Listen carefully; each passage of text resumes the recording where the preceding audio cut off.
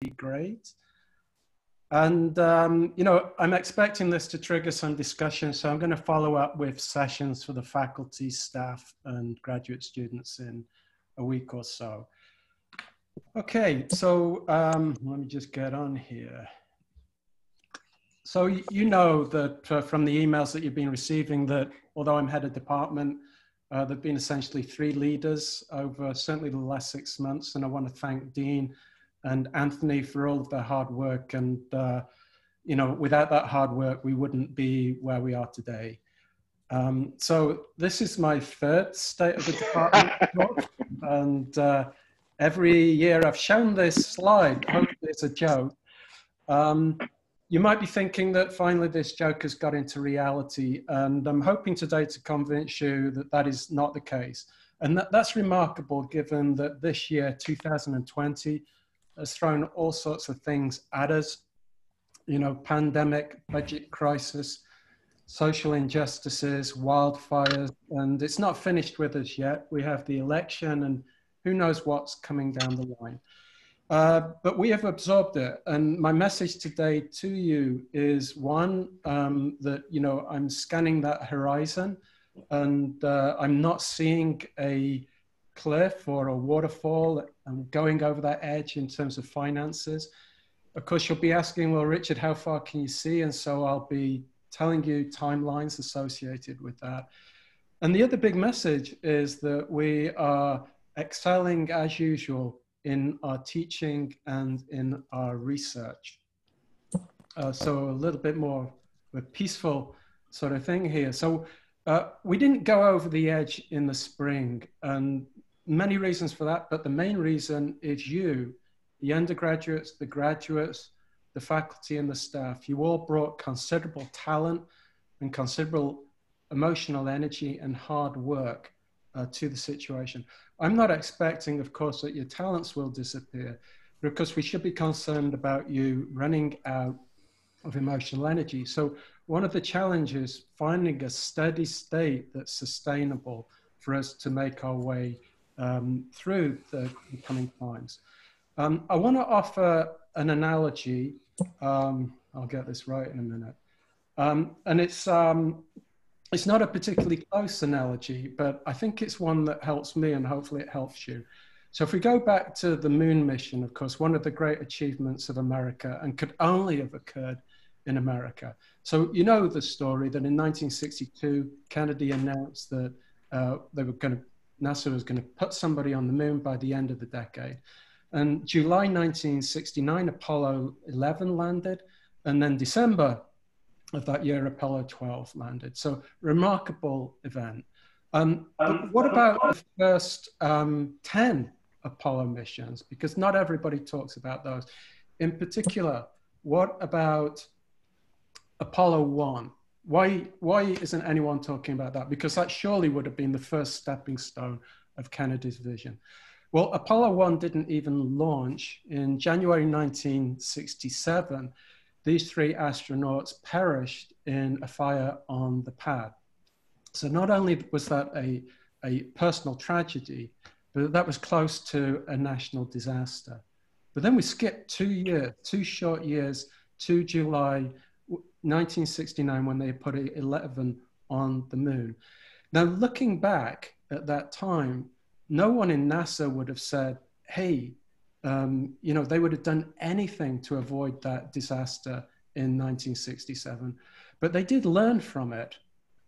And everybody in NASA acknowledged that it was that learning from that disaster that actually allowed them to get to the moon in 1969. So we can learn quite a lot from that. We are not happy with the pandemic and all of these circumstances, but they are with us and we can learn from them. And in particular, NASA noted at the time that they were paying so much focus on their long-term vision that they weren't really looking at all of the details right in front of them. And so I think that it's not that we should take our eyes off our long-term vision. We know what it is, but for the moment, we should concentrate on the details right in front of us. We should, if there's anything that we can see that is wrong, this is a great opportunity for us to fix it. But we should strip everything down, rebuild it, concentrating on the things that we really want to do right now.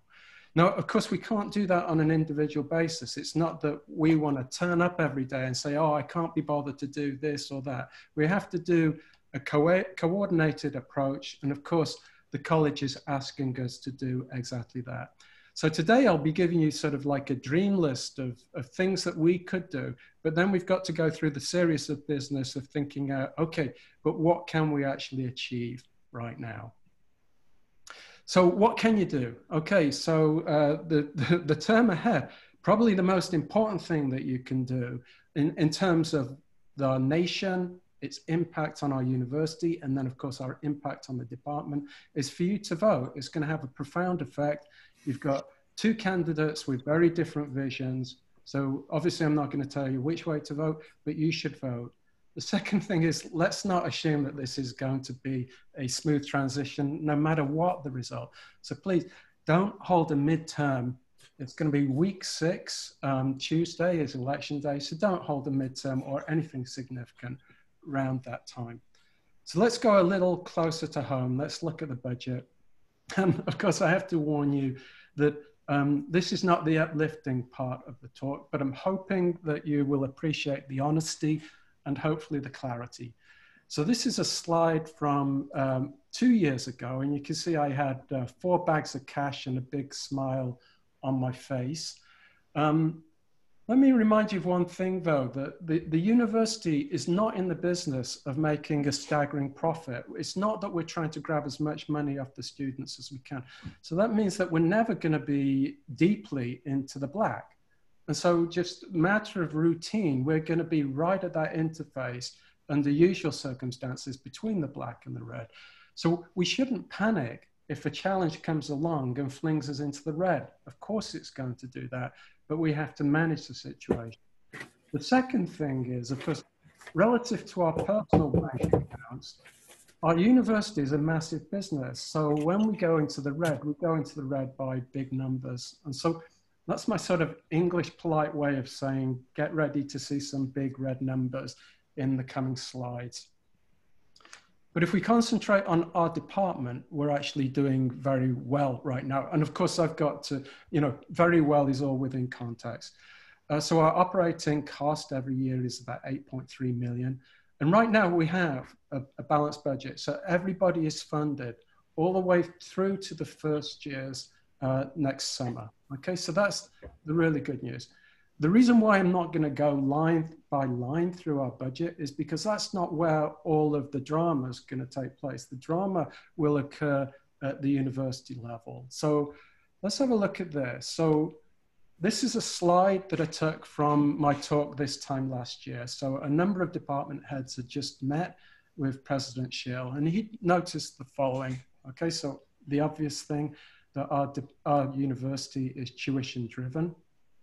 And he noted, of course, that in the era where parents and students are starting to question the value of university education, we need enrollments to go up. And what he noted this time last year is financially, we will be able to just survive the next 5 to 10 years if we can attract more students.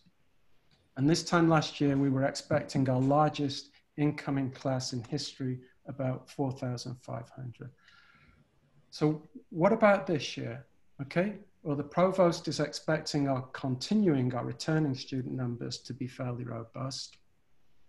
What about incoming students? So we have to look at our comparator universities, one of which, for example, is Boulder. So they experienced a 10% drop in incoming students. If that happens to us, then that will represent a $15 million loss in tuition. And of course, that very much depends on the ratio of in-state to out-of-state, because in-state students pay less tuition. For example, if we look at the University of Arizona, their incoming student numbers are up, but their profit is down because of a shift to in-state students. So things will become a lot clearer in November when the penalties for withdrawing kick in. But potentially we're looking at about a 50 million drop across the academic year. So that's 50 million out of our sort of annual academic operating budget of 550 million. Richard, can I ask a question? Yeah, I'd actually prefer Hello. if you wait to the end, because I want to make sure that I get a whole lot of facts out for you. And I might answer some of your things if we, you know, as I go down the road. So fire away now, but I'd prefer to wait. Okay, so in all of these discussions, nobody seems to talk about the fact that the university has a $1 billion endowment. Why is Yeah. that? So that's a great question. I think it's a question of when do you want to touch that and under what circumstances. So let me go on a few slides and you'll see certain numbers about where, if we don't do certain things, where they'll have to consider dipping into various other options. So hopefully I'll get to that. So that's tuition. If we go back to the spring, so we had a $4 million loss in tuition, but we did have approaching a $20 million loss in the auxiliary budget. So the auxiliary budget is the cost of actually running things like the library, the EMU, the rec center, and things like that. You remember the reason why that accumulated is because students weren't using those facilities, and they actually gave all the fees back to the students. So hopefully, if we've got students on campus and we don't go into another lockdown, the auxiliary budget won't take as big a hit. Remember always that athletics is separate, that we've got, you know, we're unusual for a university, that there's a financial wall between our academic budget and our athletics budget. And certainly talking to the provost 2 weeks ago, there's no hint of any bailouts or whatever. So until recently, that was the athletics was predicted to get a $50 million hit. But as you've seen in the meantime, then the president has announced that some sports will be ramping up again. So that's money associated with tuition. But of course, we do have to go to the state. The state does fund some of our operation. So this again is a slide that I showed in the talk last year from the meeting from the president. So the president declared that OSU is, in his words, eating our lunch. What he meant by that is that OSU receives about $100 million more each year from the state. And that's in part because of STEM education. And of course, that's part of the reason why we need the night campus. The reason why I'm showing you this slide is that the president at that stage was saying that he would have to go and lobby to increase our state funding to help weather the situation. So obviously that's not going to happen this year and not next, that we can't expect the state to give us even more money. The remarkable thing is that in early summer is that the state didn't cut any higher education. And so that was really good news. That wasn't clear in April that that was going to happen. So our next check-in on that is early next summer, where we might look at a possible 17% cut. And of course, that all depends on the economy and the stock market, and who knows what's going on. Remember what that is, though. So in a typical normal year, the state would contribute around about 7 or 8% to our operational budget. So this is a 17% cut on that 7% contribution. So we can expect some sort of movement and swirling around of the finances over the next year. So normally what would happen is that money would come in centrally in the provost's office, and then it would get distributed to the colleges and then to the departments. We can expect the opposite this next year. The debt is going to accumulate centrally because of the tuition, the lack of tuition dollars coming in. But at the meantime, it will be at the department level that will be saving. And so we can expect that the provost and the deans will come knocking at some point for some money. So in a typical year, if we look at what happens in our department, we have up to about 90K discretionary funds. It's not really discretionary because we have to pay it on fairly vital things like colloquia, travel, recruitment, lab equipment, and things like that. But if you look at our current situation, of course, these are all savings. You know, we're not traveling as much, colloquia are not costing, you know, recruitment costs a lot less. So we're saving at the time when centrally they have not got as much money. So we can expect someone to come knocking. We can see it already that in terms of our summer profits, the ratio that we can keep is being adjusted, and that's very much in flux, how much of the summer we'll keep. Carry forward, normally we're allowed to carry forward some savings into the next year. I think we can expect that to go away in the future. ASA accounts, right? Things like that could well be paused. And that's a great example of how the college can save. So we each faculty member gets $1,500 in an ASA account to spend on your career development. But if you add those up, if the college pauses those, then they save $750,000. So a lot of money. So small little savings add up. So what are we going to do about it? And I think this gets to John's point. So this is an email that went out around about mid-August to the faculty, announcing that there had been an agreement between the union and the university. So if you remember, there was a period where I think I can use this language, in a way our career faculty were held hostage and the FTEs were temporarily reduced. I think that that was a disastrous thing to do for our climate, because our career faculty are extremely valuable to us. But good news kind of came out of that, and that's what I mean when I say maybe we can take advantage of some of these situations. So the university has learned from that lesson, and so there is going to be a shift now away from our career faculty having contracts that have to be renewed to the expectation of continued employment, and that will kick in next summer, and no one's quite clear about what that will look like. But that will mean that we're all in the same boat together, and that is fantastic news. So being in that boat together, what we've decided to do, which is really is needed, is that rather than picking individuals and say you're going to lose your job, we have agreed to take a cut in salary. From what I'm hearing— So, Richard, I'm sorry, I can't let this go. Yeah. That's a choice. The university has decided that cutting our salary is less painful than cutting into their $1 billion endowment. Right, right. That's a decision that why aren't we objecting to that? Right. So if we look down, sorry, let me go back one. So I wasn't in the negotiations, right? So that was the union negotiating with the university. But look at that bottom line, right? That they're only allowed to do this up to $20 million of savings, and then they've got to look elsewhere. And so that's going to be a big, you're absolutely right, John, that at some point, so they are thinking right now, based on the numbers, that this won't kick in November this year, but it might have to kick in next summer. And then they will be allowed through those negotiations to go up to 20 million. Then they've got to figure out what to do beyond that. And that might be where they start to ask these questions. Why that wasn't in the negotiations, that's really beyond my level of knowing.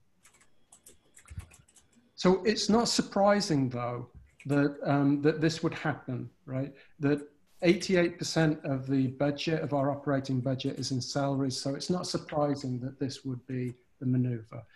So I think that we will get pay cuts kicking in next summer. And then, of course, we've got a hiring freeze as well. So we're not bringing anybody extra in. So let's turn to our staff. And this is a beautiful photograph of the staff. And this was actually during Tiffany's award ceremony for outstanding staff member. Let's look at the staff as we knew it this time last year. And I'll go one by one. So Anthony has been absolutely amazing in helping through this time. Anthony last week moved to Northern Michigan to be closer to his family. For stability, we have agreed that Anthony will work remotely up till the end of this next academic year, and then we will revisit the situation. I'm absolutely confident that this can work. It's worked over the last 6 months. I think that Anthony and I have maybe met 2 times in person over the last 6 months, and we've worked very effectively remotely. So please bear in mind, though, that he is 3 hours ahead. So it's 7:20 his time now. Hopefully he's just put the kids to bed. Okay, so next summer, if Anthony decides to move on, then we will replace that position. Jody, of course, absolutely amazing person, has worked so hard for us. She saw an attractive position, equivalent position in the night campus and went over there. Jody's position, because of the hiring freeze, will not be replaced. Jenny has worked for us for 41 years through 12 or maybe even 14. I think it's 12 department heads, and I might have just finished her off. So Jenny has just retired now. She's agreed to work a couple of extra months. It's not clear right now, but Jenny might be replaced. Half of the Jenny position might be replaced. So we're losing 1.5 positions. So you can imagine that that puts Janice, Amanda, and Tiffany under a huge amount of stress. And they were already stressed anyway. So what I want you to remember is that they are here to help you in your mission. It's not the other way around. So please help them to help you, right? So any communications, please be effective with them. So we've painted a picture so far of, we've got a budget strain, we've got staff resource strain, and then of course we've got the general strain, right? That we just look at a photo like this, and our mission is very much a human one. And as much as we, can tolerate Zoom, it's not the same as these good old days, right? So things are going to be unusual. We can see that from commencement, right? Usually commencement is a great affair with hundreds and hundreds of people. And you can see me filming my commencement speech there, so really odd. And, how do I judge whether commencement was successful or not? Well, I managed to steal a roll of toilet paper, and that was good at the time. So very weird times. And then, of course, more recently, we've had the wildfires. And here's a photo of my niece, Ashley, putting out the fires. And then equally, there's a photo of these massive air scrubbers in Willamette cleaning all the air so that we can actually work in Willamette Hall. So, very weird times. But what I want to emphasize to you, of course, we don't know. I don't even know what normal means, and I don't know the time scale. But I am convinced that one day we will get back to something definitely more normal than we have right now. And so, and we're planning for it. So I just want to mention a couple of things, so Scott has been doing great in terms of getting funding in for Pine Mountain, some of which is for beaming remote images from Pine Mountain into Willamette Hall. Chris Hendon now has his funding for the chemistry coffee shop, which will go into Willamette.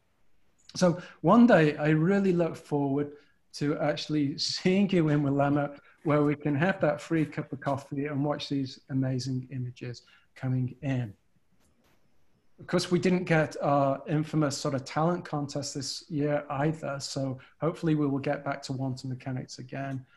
And who knows, maybe in March we will actually be able to go and see Jim Schombert at the Eugene Science Center, where he'll be talking about heavenly bodies accompanied by piano. So we are going to get back to normality at some point. So I'm not promising you a walk along a beach and a drink of whatever that is, tequila or whatever. But remember the things that I've talked about so far, turning the wheels, the mechanics of the wheels. We should get why we are actually turning those wheels. And so now I want to shift to the more uplifting part of the talk about our mission and how that is going. So here's our department. The numbers haven't shifted that much from other years, so I'll be going step by step. So let's have a look at faculty. So here's Brian looking very casual and smiling. So Brian is coming up for promotion to full professor and will be giving a talk next week. Let's look at new arrivals or big impacts, whatever you want to call it. David Alcock, of course, has been on our books for a year now, but David now is very much on the scene. I've seen him a number of times, and you know, his lab is now built, and that I know was a very challenging time for David. So thank you for sticking with that, David. David Strom, always a pleasure to have David back. I walk past his house twice a day, so it's good to have him back. Stan is back from London from collecting his honorary doctorate and being on sabbatical for a year, and we'll be here. I'll be telling you about Stan's summer session work. Jayanth, thinking big. So Jayanth is a fantastic teacher. He's not taught for a while, and now this week he is teaching general physics with Stan. So I know he's very excited about that. In terms of faculty away, so Laura for fall and winter is at CERN. Stephanie, of course, is in her new journey as a mother, and so is doing some research still in the fall, but no teaching. Stephen, look how sort of young and refreshed after a couple of months of being on sabbatical Stephen looks. And David will be back at CERN in the spring and the summer. I want to say a special word for Elsa Johnson. Elsa is no longer with us because of a previous budget situation. Just a remarkable character. On the day that I Zoomed her to talk to her about that issue, she was more concerned about her students than myself. And I know that we have all known Elsa in many capacities, and just a remarkable, talented, enthusiastic person. And I talked to her this week, and she is doing very well, but she will be missed, that's for sure. This last year, we introduced 15 affiliated faculty from biology, chemistry, earth sciences, night campus, and mathematics. So remember, the distinction there is, of course, anyone can teach for us. The affiliated faculty, though, are allowed to be the advisors of our PhD students. So that's a great way of expanding our influence and our mission and increasing the numbers of graduate students that we can support. So turning to our graduate students, so we've got 26 graduate students coming in, so many that we can't fit them on the same page. So 26 incoming. If we combine that with the 14 who are going into their second year, then the mathematics tell us that that's 40 students out of 90. So almost 50% of our graduate students are in their first or second year. So that's a very healthy situation. Part of the reason for that is this historic successful number of successful defenses, and I can't quite add them up right now, but I think it's 25 or 26. And we'll be returning to this, but of course this is all to do with the improvements in our graduate program and speeding up the time to graduation. In terms of postdocs, you can see a couple of familiar faces here. In particular, I've enjoyed working with Jason and Sabah. And many of us will know Johan Walter, who was always a joy to work with in the demo room. So let's get on to research. Let's look at our research figures. So this is plotting research expenses. So remember that lags awards. So we're kind of at our sort of steady state of about 6 million. And of course, about 1 million of that is startup and internal funds. So of course, the rise around about 2011 and 12 was due to the Obama stimulus package. So that's why it was so high there. So we're sort of at the moment, green being now, we're hitting what we've been doing recently. As you know, our research is handled by institutes, and the Institute of Theoretical Science is no longer with us, and no doubt will rest in peace. But there is a new institute that the Center for High Energy Physics has combined with ITS to create the Institute for Fundamental Science. And Graham, you can tell that that's pre-COVID because Graham's got his wild, crazy COVID hair these days. So Graham is the director of that. Brian has just taken over from Stephen to be director of OMQ. And Darren, chemistry professor, took over directorship of the MSI from me 2 years ago. If we look at IFS, let's have a look at the numbers by unit. So you can see those numbers. And then, of course, MSI has a lot of chemistry professors, and so their total spending is about $5 million. In terms of IFS, I want to congratulate the LIGO team for all of the black holes that they've been discovering recently. I do want to point out that we need to locate one more black hole, and that's the financial black hole. This situation has been getting bigger each year, and we really have to sort it out. You know, how is it that our institutes can have so much income and be so close to the edge in terms of their running? And I know that Anthony and myself and Dietrich and Stephen have been working on this for a while, but this is one of these opportunities where we really need to make sure that our institutes are not falling between the cracks between our college and the Office of the Vice President of Research, because clearly our institutes are very important to our culture. So going ahead, you know, our research is going to be unusual for a while. So there on the left, we can see Hai Lin sort of reclining outside during a recent group meeting. And Philip in Raghu's group, sporting a beautiful red pullover and a cell phone attached to his head, where he's using that to broadcast what he's doing in the lab out to the other students so that they can learn. So, you know, unusual times. And of course, now we've got the night campus, so we don't have to use that artistic rendition anymore. So this is now opening. This was a photograph from 2 weeks ago, sorry. So this is Bruce, our dean, on the left, and Bob, the director of the night campus, on the right. I do want to point out the fractal carpets. I mentioned this in my talk last year that I'm working with Mohawk to generate stress-reducing carpets. They've been bought by Google and Microsoft and universities such as the night campus. So our research shows that if you look at those, you should expect to have your physiological stress levels reduced by up to 60%. So if you're feeling stressed, just walk over to the night campus and see if it actually happens. John, I Googled John Toner and I got these two images, and I think the left-hand one might be John's father, I don't know, but the right one is definitely John. So John, of course, won the Onsaga Prize, and by an epic piece of work that really inspired me.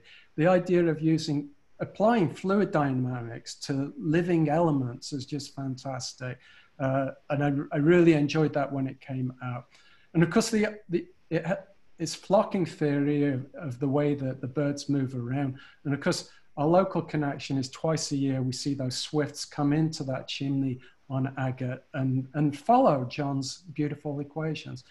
The other connection we've met with here, of course, is that it was our own Russ Donnelly who started the Onsaga Prize in 1993. Tian, a little frustrated that she's not been running any marathons recently, but I think that this New Horizons Prize more, makes up for that.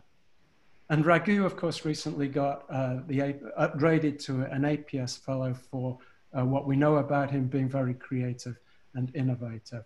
And I just want to show you this slide of all of the great things that have been unfolding in our quantum mission. And the last couple of slides were not meant to be sort of comprehensive. They're just a quick grab of what came into my mind Tuesday afternoon in terms of what I could show. And so that's just representative of all of the great things that are going on. So let's turn to our Climate and Diversity Committee. So it has a new name. It was previously Diversity Committee. And that's not just window dressing. That is because we can see that we've got a number of opportunities that we can seize to improve our climate. So it's chaired by Jayanth and Spencer, and they've already, as you know, been working hard through the summer. I am not on the committee, but I've been attending all of the meetings. And in addition, we have one undergraduate rep and 3 student reps who've been working very hard so far. The one thing that I want to emphasize before we go into what we're doing is that we're not in a bubble, that we are within this university, and the university is rapidly developing these resources that we can tune into. So I just want to show you a recent email from our college dean, and highlighted in red a few things that they're doing. So they're launching a Black Studies program. They have committed to hire more Black tenure-track faculty. I'll talk about that in a moment. There are Dean's Diversity Grants, and there's going to be a focus on addressing the systemic discrimination towards Black people on the campus. The college is committed to work with our departments, the STEM departments, to close the achievement gap, and I'll talk to you a moment about that. And then they are going to work with faculty to develop new courses and curricula. So even beyond our department, there's a background of a whole lot of things that are going to be going on. Through the summer, I had a number of useful conversations with Yvette, who's the Vice President for Equity Inclusion. One of the discussions is, I know that many of you are very enthusiastic about a climate survey. You know, the worst thing that we could have done is push forward a very clumsy local survey. So she has promised, it was coming definitely pre-COVID, it's still coming. It's going to be a campus-wide survey, but it's going to have specifics to do with departments. So that's definitely coming on. But the main message from her is, you know, that we don't have to wait for that. We know things that we can do. We know best practices that we can really instigate.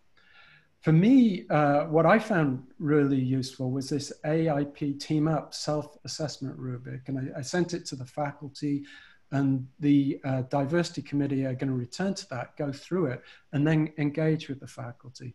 So basically, though, it has 3 stages to it: emerging, developing, and transforming.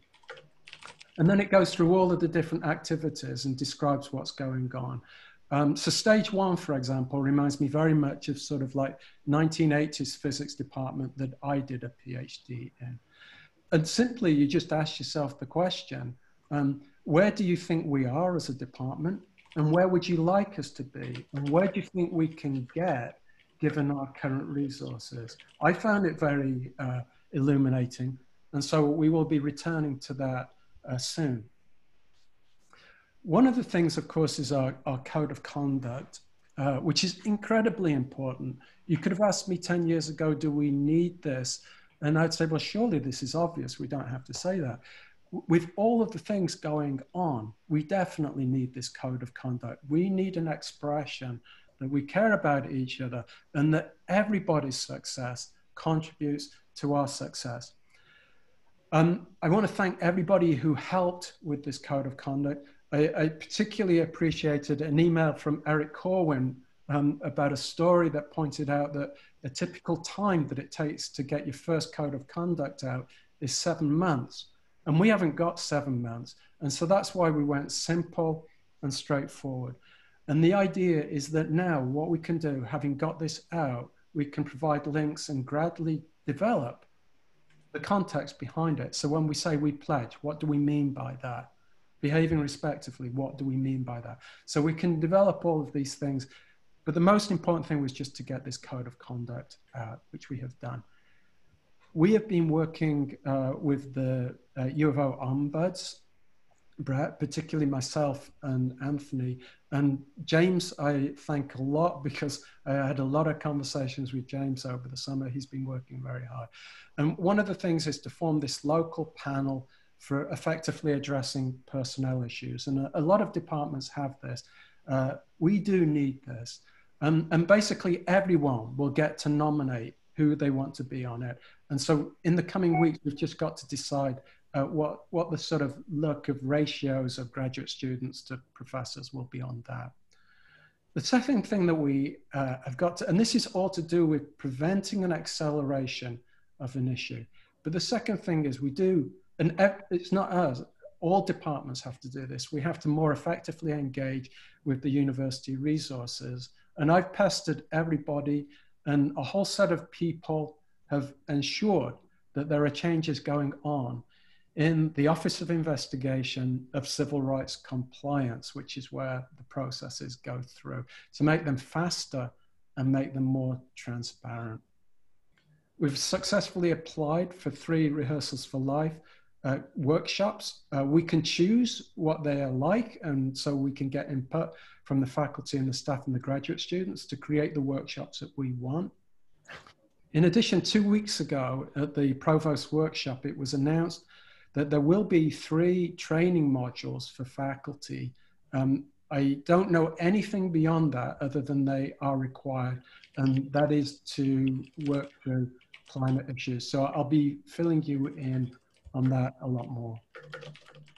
But basically, although our diversity committee is big and it meets with all of the diversity committees quarterly through the college, we can't rely solely on the diversity committee for something so important, and because the workload is going to be big.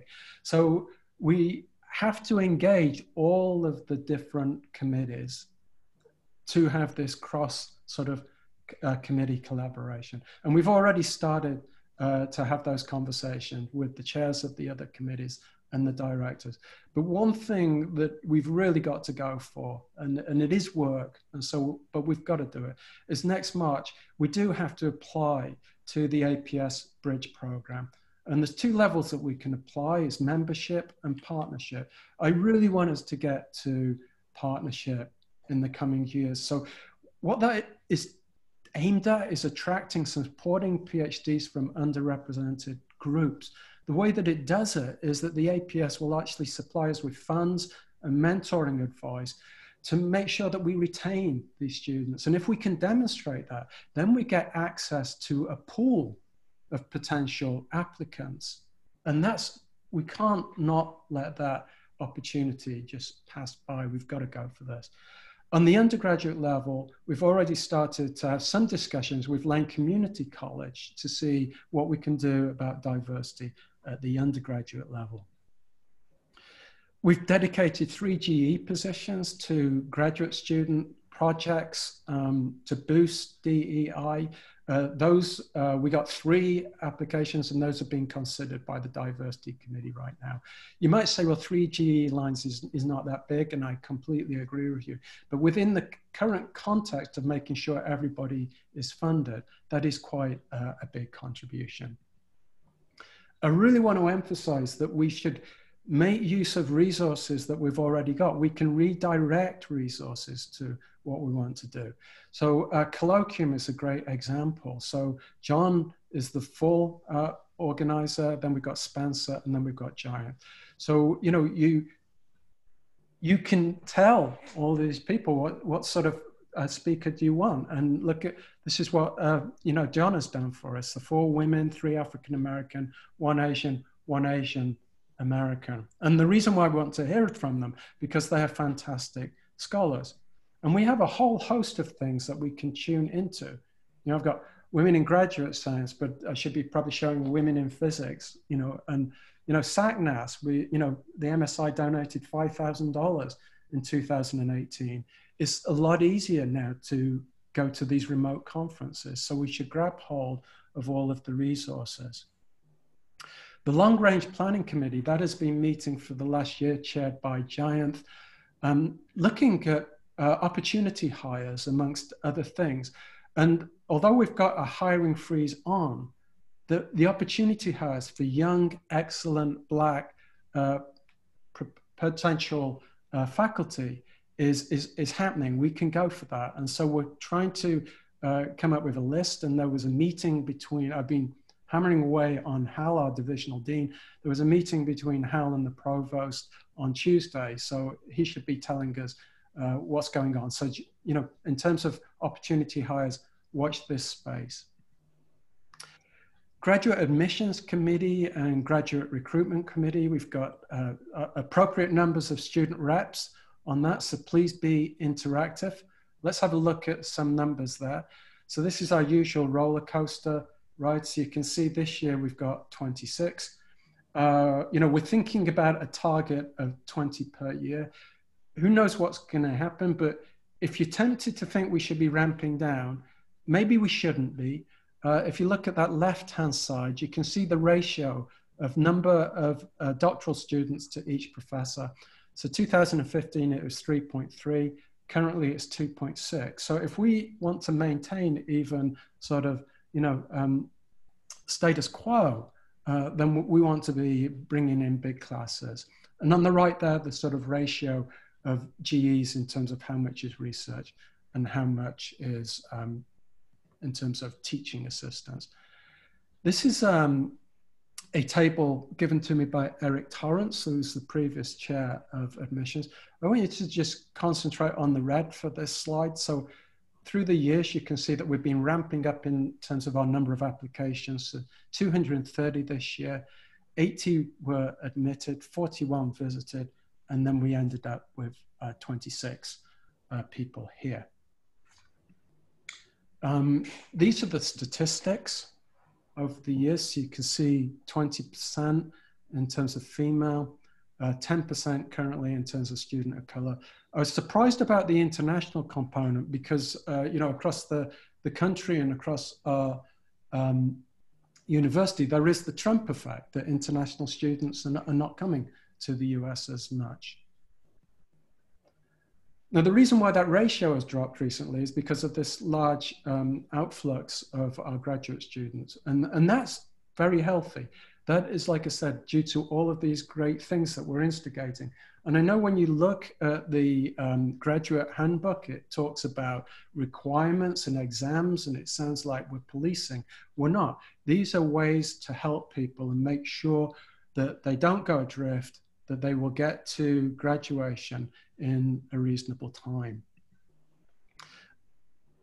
including a whole lot of things. But I want to thank everyone who was involved in the recent orientation week last week. So Francesco, Lane, Eric, Raghu, and Billy. I know there's always a balance between preparing people for teaching, preparing people for research, and it's an evolving process and we'll get it right. But there is no doubt that this is much better than previously. Teaching, remember the days when we used to graduate dinosaurs? Those were the good old days. If we just look at some of the images from last year, clearly here's Graham's physics of climbing.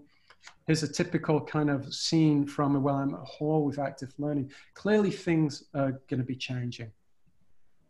Here is our curriculum committee. I want to thank Brian Boggs for agreeing to chair the committee. Let's step back before we talk about pandemic. Let's talk about pre-pandemic for a moment. So within our college, I've worked with 2 deans and they all use 2007 as their sort of comparator for 2 reasons. Initially, it was that was the year before the crash. And so it was a sort of way of judging have we recovered. But the other big thing is that in 2007, the university made a decision that it was going to ramp up its student population gradually from 20 to 25K. So they want to look, as the student numbers increase, they want to see how much resources it's taking. So that ratio then, undergraduate student credit hours 1.15, so it's increasing. TTF FTE, though, is increasing bigger, 1.25, NTTF FTE 1.46, and GE FTE 1.38. So if you hear vague talk from the dean that, the resources are going up relative to how much we're teaching, the dean is clearly looking at those numbers. It's not giving the full picture, because what also happened from 2007, if we look at who was hired, there was a bias towards the natural sciences, which is really good. The workhorse of student credit hours is social sciences. Natural sciences are just more intensive in terms of the resources because of labs and because of progressive things like our mentoring of co-teaching and things like that. So of course, we don't look as good on paper and we have to defend it. Let's have a look at what we're doing. So green is now, this is our fall enrollment. So in Physics 201, one of our big service courses, you can see that we're no different before, that we're holding, and the same with 204. Here's our 100 level. Okay, so You can see that massive peak in 2019 fall. That's because of Dean and Jens, where they had massive enrollments. But the interesting thing is looking at the spring, that those numbers are similar to before. You know, so we're clearly doing okay in terms of numbers. I don't know about quality of the teaching, but of course, you know, everybody's taking a dip in quality right now, and that will improve. Astronomy, look, the 733, that's the Scott effect. Scott taught in Columbia 150 last year. But again, looking at the spring numbers, they're not different from the past. What about our majors, right? So lots of reasons why not to do a physics major, but more reasons to do a physics major. So let's look at that. Let's look at our numbers, right? So let's ignore the green columns. Those are the student credit hours. Let's look at the numbers, right? So the yellow is the total number of physics majors that we have. And the red is the number of graduating, right? So we're reasonably solid on the number graduating, around about 35 each year. And our incoming majors this year is 39. We do have to worry about that drop. We don't want that to go in the yellow line, because that shows that we have retention issues. We don't want it to go below 150. And I'll return to that in a moment. In terms of a greater context though, because this last year, Tykes and Hall, which is the big advising endeavor, has kicked into action with a capacity of advising 1,500 students per week. Oh. Now, the reason for this is because the U of O is, it's not unusual, but it's a distinction, and it might be something that we want to regard as an opportunity. So 25% of incoming U of O students are exploring. They've not declared their major yet. And over 50% of U of O students changed their major. So that means there are students out there that we can convince to do physics. It's not straightforward because of our, you know, our sequence of events, because the way it is at the moment, they have to get in fairly early. Let's have a look at summer session. A big thank you to Stan, who was the summer session director, and all of the people who taught during the summer, because initially it was quite chaotic, where we were only allowed to run courses if they were going to be profitable. And that meant that we had to wait and watch our enrollment numbers creep up to 24, and then suddenly everything was okay. So, you know, a lot of patience and flexibility displayed by all of these people. I want to show you the numbers though, which are quite amazing. So 2019 and 2020. So look at the massive increase of number of students that were enrolled over the summer, 995. Okay, a lot of hard work, and I want to thank everybody who was involved in that. In terms of the future, and now actually not so much the future, thanks to Stan for installing the learning glass. These are open for you to help with. Dietrich is our one HyFlex user at the moment, so that means that simultaneously remote and in person. And this is a photo of Dietrich today. Thank you, Dietrich, for your patience. The technology wasn't quite as good as it could have been. Getting better. It's getting better. It worked better today than on Tuesday. So the gradient is right. You look great. And so your next challenge, of course, is making sure that the students behave themselves and remain safe. Ray and Scott, and actually Billy, Giant, and Stan also attended the Provost workshop over the summer to convert the remote to online classes. And so Ray and Scott will be doing online Astro courses this term. Let's remember our heritage, that David won a great prize for all of his work in STEM active learning. And that, of course, is continuing. If you remember, we had a Provost workshop last fall. If you look there, you know, we had Scott, we had Dean, Benjamin, and myself attending. And Dean is a big leader in this. And one of the things is to close that gap between white peers, and underrepresented groups. Opportunities for the future in terms of spreading our influence. It sounds like world domination, but we should be doing it. So the data science major has just launched. The initial enrollment of 12 is expected, but they're expecting a lot of majors to come in from elsewhere. So this is going to grow. And we are next in line in terms of developing the theme, whatever they call it. They switched the name, the theme domain.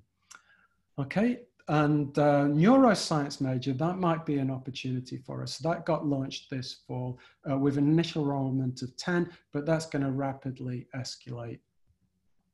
General physics, and I mean that in terms of the 250 and 200 level, those are great opportunities for us. So Ben McMorran will be teaching this in the Honors College this fall, and we've committed to be teaching it in the night campus in the future. But of course, that is the future. The big challenges for the curriculum committee, then, as I'm assuming the teaching assignments now will be conducted with Dean within the curriculum committee. I'm assuming that you will all want your teaching assignments to stay reasonably stable. I don't think you'll be wanting to change. Equity of teaching loads is a big issue for our climate, but we might have to delay that because of just the workload. We want to get it right. So the big thing, I think, will be retention of our majors. If you remember, there's the issue about faculty mentoring individual students. We should look at the timing of the Physics 250 series. Do we need to reintroduce tracks? That's probably a question for the future. And of course, we've always got to think about the math skills. But clearly, the curriculum committee has to decide on its priorities. The personnel committee and the post-tenure committee, in terms of third year and sixth year reviews, those have to go ahead. Those are mandated. But we will be hearing from the provost in terms of rules about how to accommodate the fact that people's performances might be different in the modern era, and also how to slim down the size of the reports to take the pressure off in terms of the time absorption. So we have no choice on those third and sixth year reviews. Those are mandated. Where we do have local discussion is on PC scores, okay? And I've asked the PC to start to think about how should we be evaluating our faculty, how often, and how should we communicate the results? And what I mean by communication is how much mentoring do we attach to those numbers? And of course, nobody wants to be a number, but in the end, when there's a merit rise, we are required to give a number to the college where they convert it to a salary. Faculty and Student Awards Committee, you might say, well, maybe we should tone that down, but actually I think the opposite. I think we need that more than ever. Partly, you know, if there's no cash, no salary, you know, increase of salary to give people, then maybe awards are really useful. But also remember that particularly in terms of our graduate student awards, they do often come with GE positions. So these are very, very useful to us. And finally, David is the chair of the Alumni and Development Committee.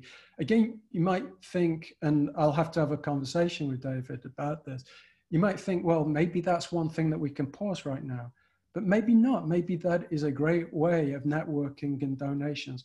And there are donations out there. So we've received 2 donations in the last year, adding up to close to 100K. So, you know, we'll have to have these sort of discussions. So final slide, you know, I know that these are unusual times. I can definitely answer any questions that you want about our budget. Like I say, at the moment, we're locally looking stable, but I hope you've seen, you know, the numbers that I've seen in terms of our teaching enrollments. And I know that's different from quality, but the numbers, the tuition dollars do translate into our stability. And the research you're all doing, you're extraordinarily talented anyway, and I'm extremely lucky to be your department head. But I am seeing no changes in your excellence there. Anyway, that is it for the moment. Like I say, Dean has been monitoring the chat, and so he's actually going to be sort of in charge of the questions. Equally, just raise your hand, and I'll try and answer any questions that I can right now, and we'll definitely be taking notes in terms of things that we can answer in the future. Okay, so thank you for listening, and are there questions? Thanks. I'd ask that people raise their hands using the little, what is it called here? Reactions thing. And then that'll bubble you up at the top and I can call on you. There weren't any real questions that I didn't see cropped up in the chat. So questions for Richard.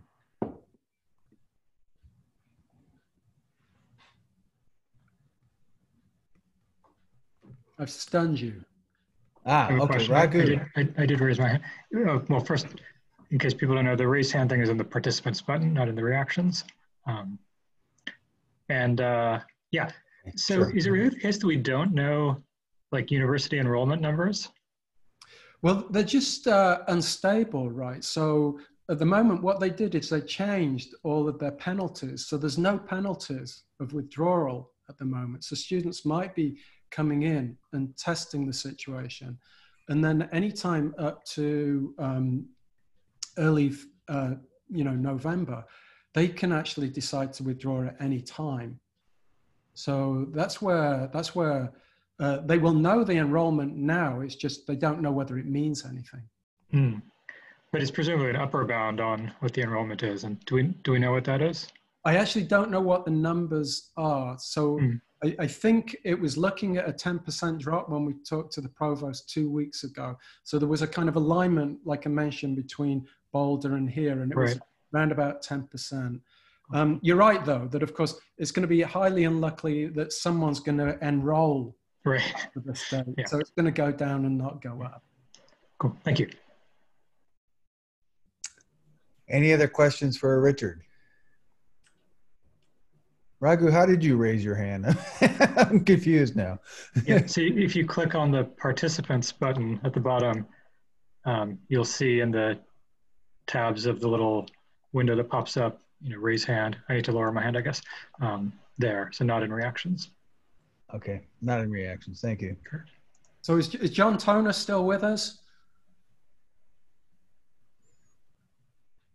I just want to make sure that he was reasonably happy with my non-answer earlier Actually, so isn't part of the answer that we cannot use foundation funds for operational expenses? I think in normal circumstances you can't do that. I think, so much is unusual at the moment, but I think that that's some of it. I think I don't know the answer to this question about if the enrollment drops and let's say it starts to head into that category where we spend more than $20 million by doing faculty savings. What I've not been told yet is what are the options? What is the university going to do about it?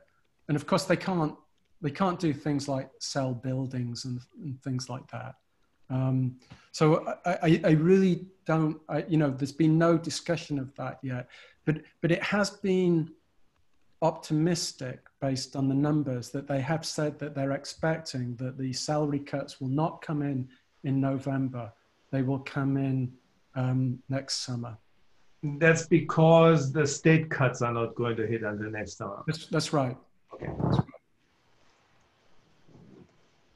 Okay, any other questions for Richard? Eric, you asked a question a while ago. I don't know if you wanted to repose that question. It looks like Dave Strom has one. So I don't know if Eric's still with us and wants to ask that.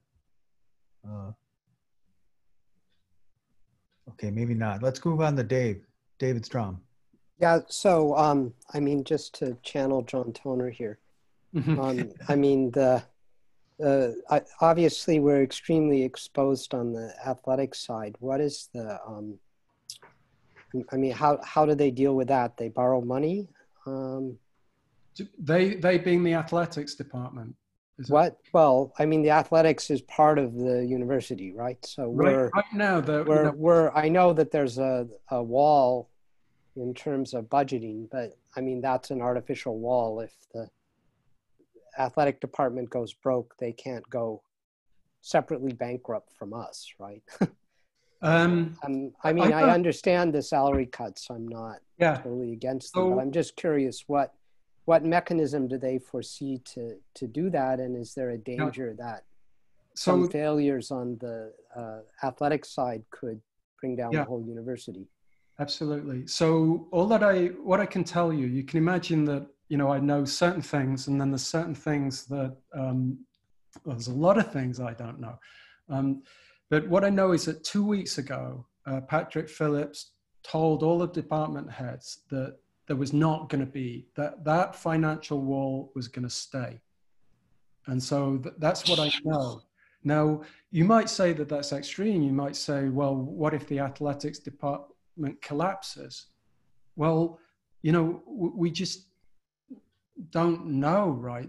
And that was my sort of answer to Dietrich as well, that, I don't think hopefully the students are going to buy into things, and that, that we will be able to deliver quality education, and, the numbers will stay up.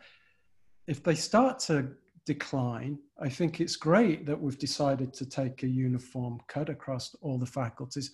And that was such an obvious target. And, I don't want to talk about doomsday situations, but I do want to point out that it's not impossible, that I could see a situation where that wall remains firm, and this is way above a department head's level of discussion. Okay, do we have any other questions for Richard? If you're unable to figure out how to raise your hand, I think you can just jump in and we'll hear you. And I just want to say, what I have not talked about is all the testing and everything. The reason for that is it's kind of, you get the same news that we get. Even the dean doesn't get any advanced news usually in terms of that. So as much testing as me. My understanding is that they've got a capacity of ability to test 800 people, and that the turnaround now is 12 hours. And that they're expecting some sort of massive quantum leap in late October, where they'll have the capacity to test anybody. So that means any faculty member, because we've got this weird situation at the moment of testing incoming students, but then a faculty member can go and teach them without being tested. So I know as much about the testing as you do right now. It looks like Eric Corman does have a question. Eric. Mm-hmm. Thanks. The question is, you had mentioned that the college or the university is likely to take our excess money, our surplus. Yeah. Well, should we spend that down? I mean, I feel like, there are plenty of things that we as a department could really, really benefit from. And if it's going to be taken from us, I think we should spend it.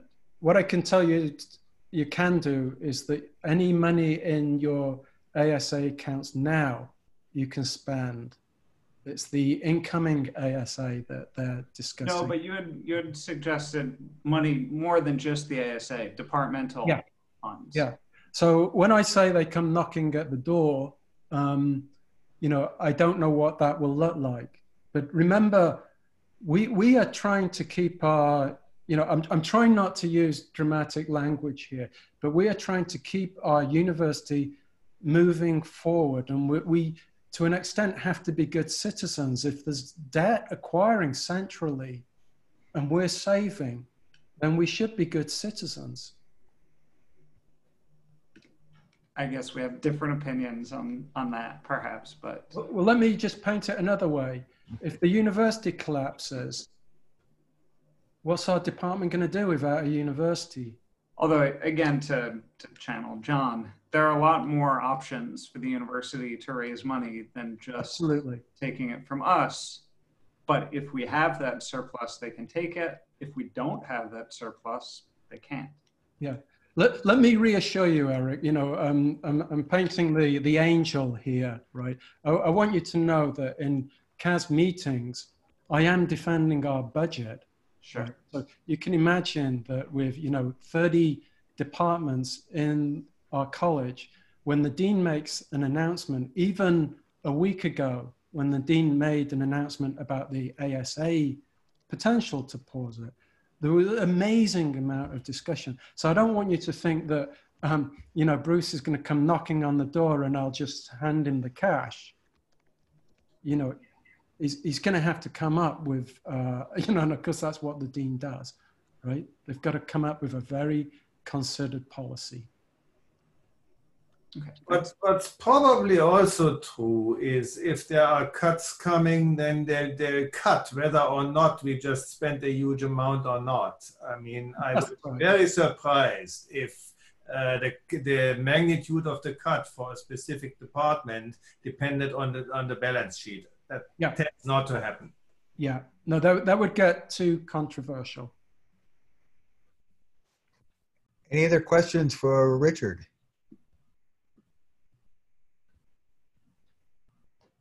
And remember, I know that we covered an awful lot of ground today. And so, you know, we're going to be having a faculty meeting, a meeting with the staff. I'll be meeting with the graduate students. So, you know, it's not even about, have you got a specific question? It's just so that we can meet and questions will come up.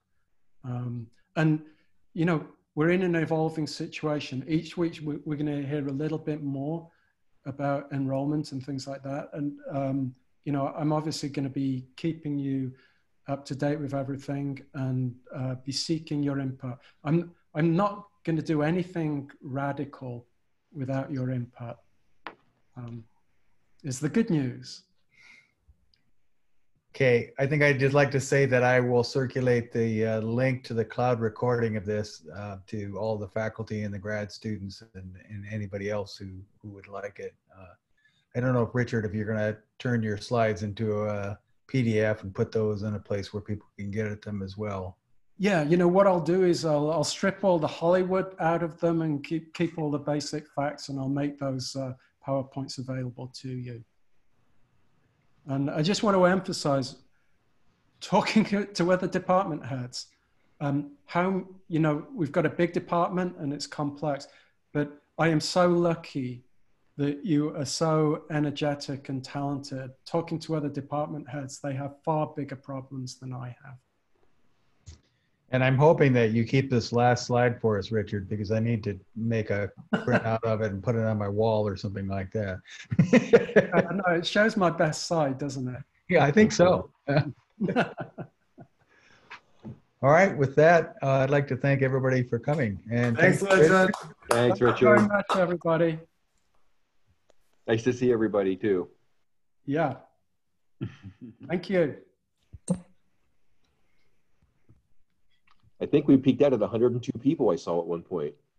Yeah, it was about 102, that's right. Yeah, that's great. All right, take care. Take care, see you guys. Bye-bye.